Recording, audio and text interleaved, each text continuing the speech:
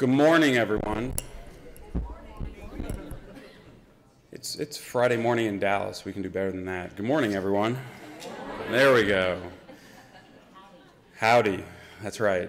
Actually, so for those of you who are new to the area, howdy y'all works for good morning here. All y'all is the plural of y'all. So howdy to all y'all. My name is Dr. Benjamin Greenberg. I'm a neurologist here in Dallas at the University of Texas Southwestern. Some of you know me, some of you don't. Some of you get tortured by me in clinic. Some of you haven't had the horrendous experience yet. It is really a great pleasure to be here this morning. This symposium, the 2010 Rare Neuroimmunologic Disorders Symposium, has been a long time coming. Sandy can attest to this. We have had discussions about this now for about 18 months approximately, about a year and a half. This is a meeting that some of you have been to before, most of you have never. It has gone on for approximately a decade, starting in Baltimore, hosted by Johns Hopkins University, and happened for the most part every other year. And the idea of the meeting was to bring together a diverse group of individuals who shared something very common. They tended to be the outsiders. They tended to be the individuals with diseases or disorders that they told their family or friend what they had and got the response, "What's that?" And in this community of rare diseases, there have been a lot of bonds made, and there's been a lot of advances made on the care provided to patients, to families, and the knowledge that's being gained both by patients, families, physicians, and scientists. This meeting is split simultaneously into two tracks, if you will. In this room, entitled the clinical room, we have a mix of patients, caregivers, physicians, scientists. And in the room next door, entitled Basic Science, we have a mix of patients, caregivers, clinicians, and scientists. You do not have to have a PhD to sit in the next room. What you have to have is an interest in hearing what's being discussed about, or an interest in hearing something new, or you just haven't slept well last night and you need a good time to take a little snooze. Whatever works for you, you can go back and forth. We encourage you to go back and forth. Do not feel as though you need to stay in this room. Look through the program, look through the agenda, and decide what is right and best for you and what your needs are. We are here to try and serve those needs, and we're going to do it as best we can. And I'm going to try and give you an introduction to how the day is going to work. But we would not be here serving needs, bringing a community together, and hopefully encouraging lively discussion if we didn't have support from key groups. And so I'd like to thank several individuals as well as organizations that really made today possible. And I really can't stress this enough. A series of groups came together with unrestricted educational grants, meaning they said, let's help defray some of the cost of putting this together, of bringing between 170 and 200 individuals into the state of Texas, into Dallas for a meeting, bringing 30 physicians and scientists from around the country to sit and talk with individuals for a weekend. They include the National Multiple Sclerosis Society, who, with an unrestricted grant, has really made a big difference in terms of today happening. And there's been a real recognition on the part of the Multiple Sclerosis Society that in the world of immunologic disorders of the nervous system, there is a big umbrella, and they have branched out time and time again to make sure they meet the needs of a variety of patients. Teva Neurosciences, Biogen IDEC, Bayer Pharmaceuticals, the Guthrie-Jackson Charitable Foundation for Neuromyelitis Optica, Restorative Therapies Incorporated have all stepped up to make today happen.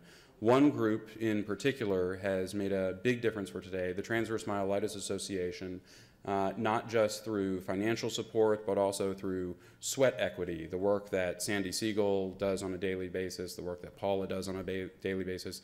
Deb is here somewhere in the room, Jim Lubin, who's not with us today. The officers of the TMA board who day in and day out try to make sure we're making things better for tomorrow. Included in your syllabus that you have today, there's a list of every speaker's public disclosure. The course in this room is what's called CME certified, continuing medical education. So for our healthcare professionals, you can claim CME credit for today. There is a form that you fill out at the end, and also we are going to ask everybody to evaluate us. We want to know how we can get better. And by no means am I talking about the next symposium yet, Sandy, because that ain't happening. The other thing is please silence your cell phones and pagers if you can, just so that we can keep things quiet and people's attention on the discussions and the speakers. So what should you expect from today and tomorrow and into Sunday? This is not like a normal conference, and Sandy does his best to encourage everyone to make sure that you should not feel as though the speakers are unapproachable. We set up lunch to try and make sure that everybody mixes, patients, families, clinicians, scientists. We have physicians and scientists here from University of Texas Southwestern, Johns Hopkins University, the Mayo Clinic Scottsdale, Mayo Clinic Rochester, the University of California, San Francisco, Stanford, you name it, the list goes on and on. And for a lot of you, you have traveled to multiple clinics around the country to try and get help.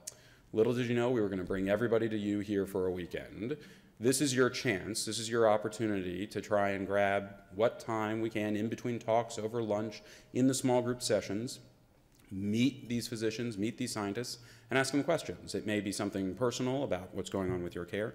It may be something scientific about the way research is going. But I encourage you, highly encourage you, to take the opportunity to sit and chat both with each other and with the different professionals who are here.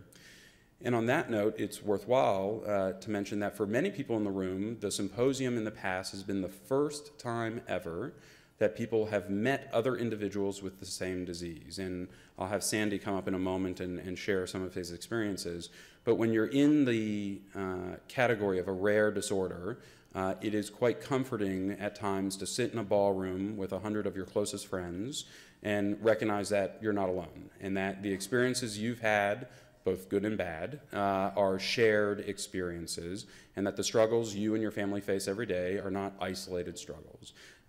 There really is a very vibrant community within the rare neuroimmunologic disorders community to try and bring people together. And the Transverse Myelitis Association, the Guthrie-Jackson Charitable Foundation for NMO have been great examples of grassroots organizations that are really trying to bring individuals together. So what are you going to expect today? So today is a crash course in rare neuroimmunologic disorders. So we will be handing out honorary degrees at the end. You're all going to be neurologists and immunologists. You can open a clinic wherever you want. This is really to make sure that everybody in the room is speaking the same language as we transition to some of the discussions about improving symptom management, treatments, research, stem cell discoveries. In order to put all of those topics into context, we all have to have a common language for these different disorders. And so in the morning, you're going to go from an overview with Dr. Bates in a moment, just to set the stage. What is the difference between transverse myelitis, neuromyelitis optica, and multiple sclerosis? What is the difference between ADEM and these other diseases? We're going to move on to a primer on immunology. This is usually where people get a little scared. The idea that there's going to be complex slides and graphs of different pathways, and we're not looking to scare you. We're looking to give you some language so we can move in to understanding the different diseases. I encourage you to ask questions. This is not meant to be a purely didactic session, and so there are times at breaks and then discussion panels to make sure that you talk to the individuals that are speaking. That said, before going any further, I do want to give Sandy Siegel a moment just to welcome everyone. As I've said, Sandy's been an incredible advocate for not just transverse myelitis patients, but patients with ADEM, optic neuritis, neuromyelitis optica, for years. I won't say how many years, but for years. And the work he does day in and day out with his, what he refers to as his other job, really makes a tremendous difference in the lives of enormous numbers of people. As we just discovered, there are some people in this room who have talked to Sandy multiple times on the phone, but never had the face-to-face. So if you're in that crowd, I encourage you to come find him. I'd say shake his hand, but he's going to hug you, so don't even try. But I want to give him an opportunity just to share some thoughts about Symposium, and then we'll move on with the agenda. So, Sandy?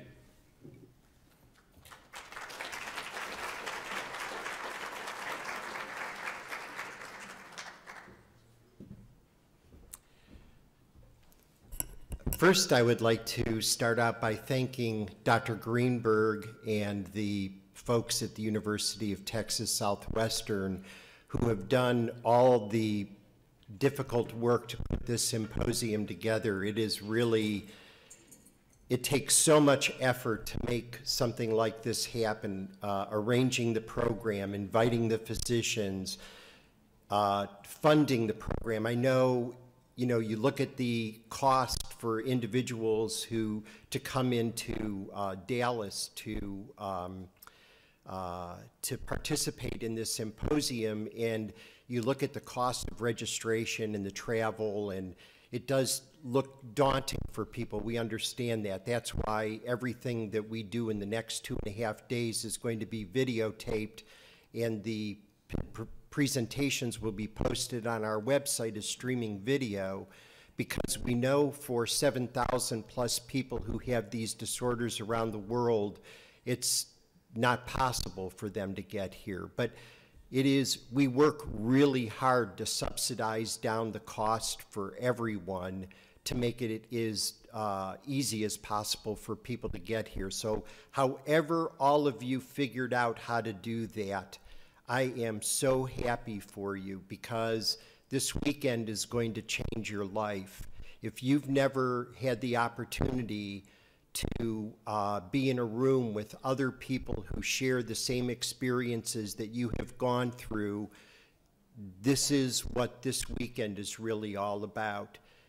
Please, you know, some of you, I've already spoken to people over the last, since last night, and I can be in a conversation with somebody for about a half a minute and decide this person's pretty shy, and they're going to wait for somebody to come up and talk to them before they are in a conversation with someone. I am going to beg all of you really shy people out there, don't do that. You need to start meeting people immediately. I have so many examples. We all, Paula and Pauline and Debbie, we all have all of these examples of people who have met at these meetings and have stayed friends for the rest of their lives. I mean, this is a really awesome opportunity for you to find people who you can rely on after you leave Dallas. So please, please, please take advantage of that.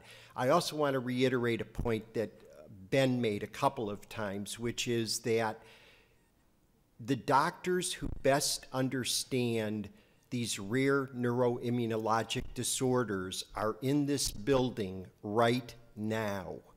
You are not going to find a situation like this until somehow I can convince these guys to do this again, and they don't want to even think about it for months and months and months afterwards. So please take advantage of the fact that these doctors are here.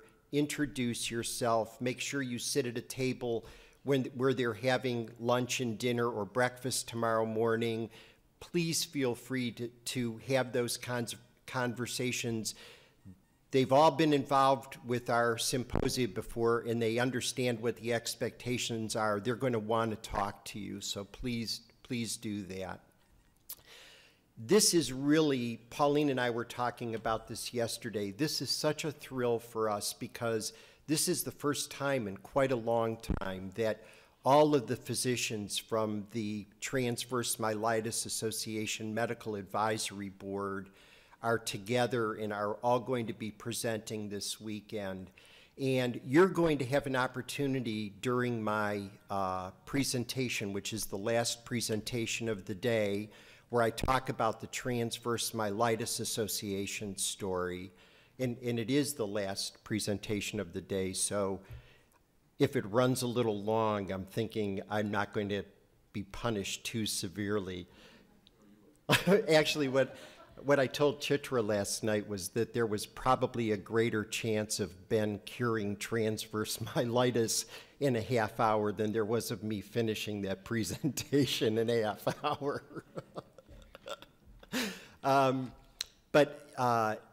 You will get to meet some of our medical advisory board doctors during that presentation. They have changed all of our lives through their involvement in this work, and I hope I can make that communication at my presentation this afternoon.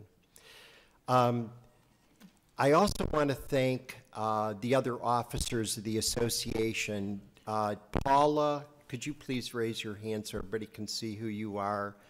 And Debbie Capon. Debbie, where are you? Debbie over there.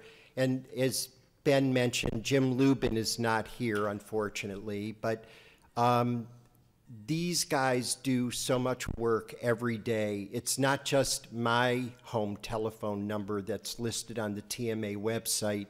It's also their home telephone numbers that are listed. And they do so much work. Nobody's compensated for the work. It's all done out of the kindness of their hearts. And we're all just so grateful for all that you guys do. Thank you.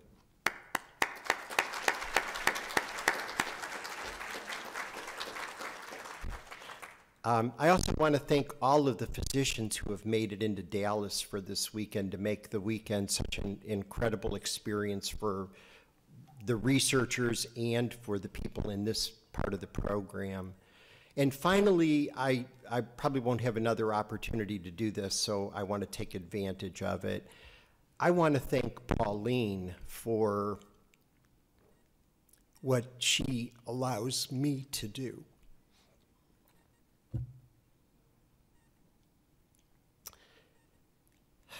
It takes a very unusual person to accept that their caregiver is offering care to a few thousand people on a regular basis, 24 hours a day, some who only want to speak to me in Spanish. She's just an incredibly generous person. It's amazing how much time and effort I put into the work that I'm doing, and what I get from Pauline in doing that work is support. And she's got it going on like the rest of you. She has all of the same issues that the rest of you do, and she's a very, very special person, and thank you for letting me do this.